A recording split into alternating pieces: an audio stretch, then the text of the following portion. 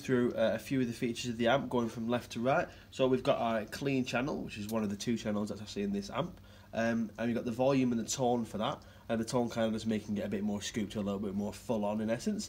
Then we've got our overdrive switch, which takes us to our 2nd channel, which is where like a lot of the really interesting stuff happens. So we've got gain and volume, we all know what they kind of do. We've got bass, middle and treble controls, so kind of a full EQ spectrum that we can play with. And then we have the Blackstar patented ISF feature, which basically stands for infinite shape feature.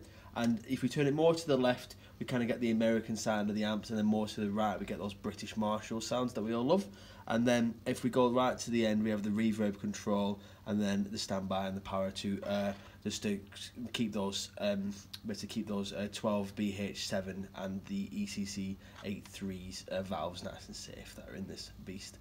Right, go for it.